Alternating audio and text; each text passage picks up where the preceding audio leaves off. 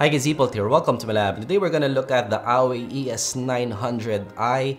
So I already unboxed these links up here and I'm pretty impressed with my first impressions of this. So in this review, we're gonna find out if it's really worth it, especially in the sound department.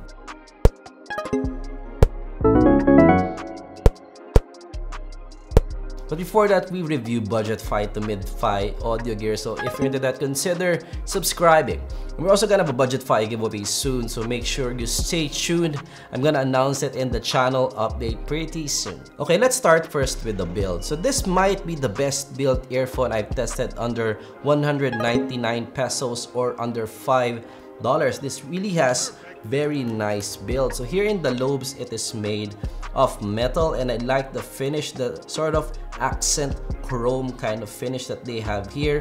It is not removable cable though. It does have that flat cable that makes it more tangle proof compared to your maybe KZ counterparts. Here in the ear tips, it's kind of soft, not your like KZ finish. I don't like the KZ finish. This is better than the KZ finish, but of course this feels kind of cheap, but the texture is not so bad overall. It does come with a mic and also a play and pause button. Here in the fork, it is made of metal and yeah, that feels kind of reassuring. I was really surprised that this is metal as well because this is just under $5. It's really impressive that you find a lot of metal here in this super cheap earphone.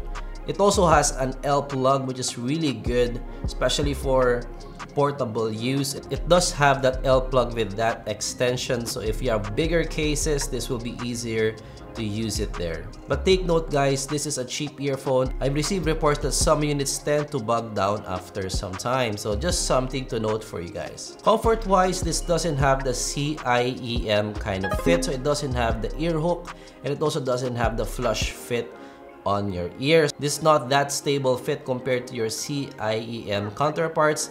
This is okay in fit, I would say, but not the most secure fit on your ear. So I'd say comfort wise, this is sort of below average for me.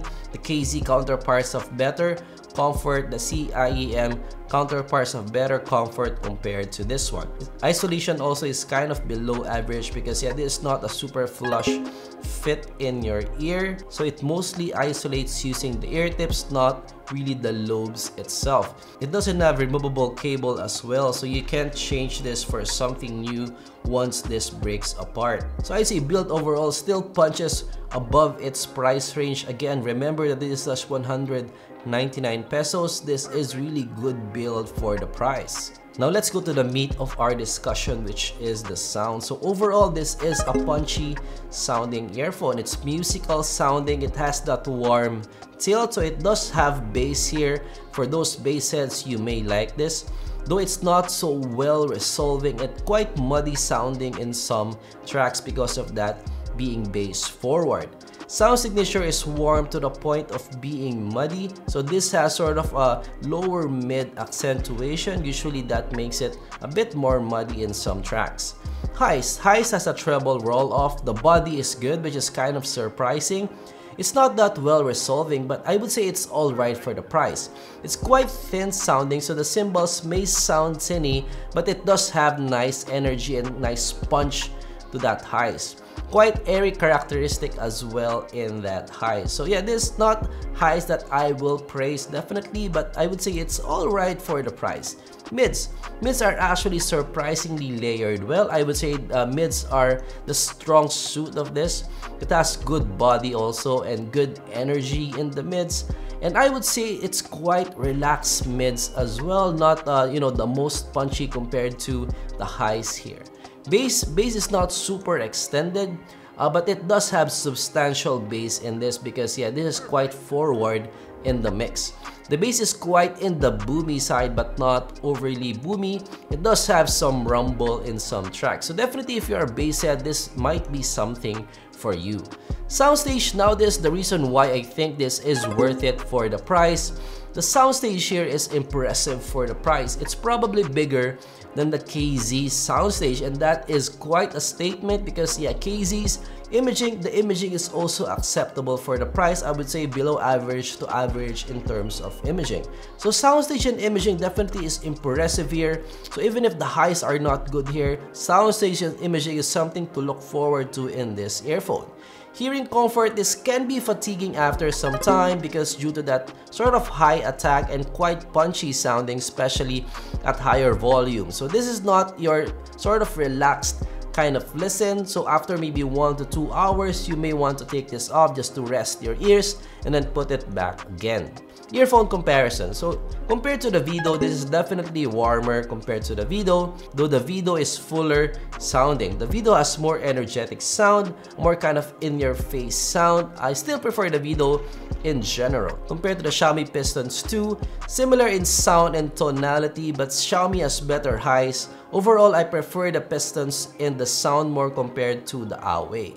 Compared to the QKZ CK8, the CK8 has a more balanced approach, more fuller sound across the range, though the CK8 is also quite muddy, but it is more resolving than the AWEI, and the CK8 has better highs as well. Genre pairing. So when listening to hip-hop tracks, this is actually good because of that being bass forward in the mix. When listening to rock music, the cymbals there may sound tinny because of the highs here. Yeah, the highs here are not so good, so I would say this is not for rock music. EDM music is okay as well because of that bass rumble and quite bass being forward in the mix. Guitar tracks are not so good here because the highs are not good here. So definitely this is more for like hip-hop or EDM kind of music. Of course, for movie watching, this is okay as well. For gaming, maybe not because it is quite a punchy sounding IEM. The explosions may hurt your ear after some time. Amplification. So starting with the Note 8, this is the thinnest sounding of the bunch. It's not so well resolving. Going toward the Surface Book 2, it has a slight increase in resolution level, but the same soundstage. Going to the WM1A, is similar in resolution level to the Surface Book, and also the same soundstage. So it doesn't scale from laptop to adapt that much, but compared to a cell phone and the DAP, it does have some difference in resolution. For 199 pesos, there's a lot of value here. The build may be the best that I have tested under 199 pesos or around $5. It is really off praise here. The sound is okay, the highs are not so good, mids are good, bass is good. The sound and imaging is bigger than your KZ counterpart, so definitely from that point alone, this may be really worth it for you. If you're a bass head and if you value the soundstage, maybe this is a worthy pickup. From that point alone, I'd say this is worth it. But for me, overall recommendation still goes to the Xiaomi Pistons. It has similar price, but the Xiaomi Pistons, the highs there are better. But of course, the Xiaomi Pistons, the build is not as good as the AWEI, so you need to sort of weigh what is more worth it for you. Is better sound worth it for you, or is build more worth it for you? So if you like build, go for the AWEI. If you like, you know, the best sound in the price range, go for the Xiaomi Pistons. So that is my review. Hopefully you like that. Of course, I'm gonna review a lot more earphones in the future. I have the QKZs coming up, and I also have the KZ AS6 on the way here now. Hopefully the AS6 comes right away to my place. I can, you know, get to review it. And of course, I'm gonna review a lot more earphones in the future. Let me know down below as well what you want me to compare it to and stuff like that. I'm gonna start, you know, reviewing sub $5, more sub $5 earphones now, because I've sort of saturated my sub $20 earphones already. I want to transfer to sort of more ranges in my review cycle. So yeah, let me know down below if you know more like sub $5 earphones. I'm gonna check them out as well, and of course I'm gonna declare a winner there. I'm gonna do an ultimate comparison of the sub $5 earphones, and hopefully, you know, find what is best for you, especially for this holiday shopping. So this is Derek. I'm gonna see you guys in the next video. Goodbye.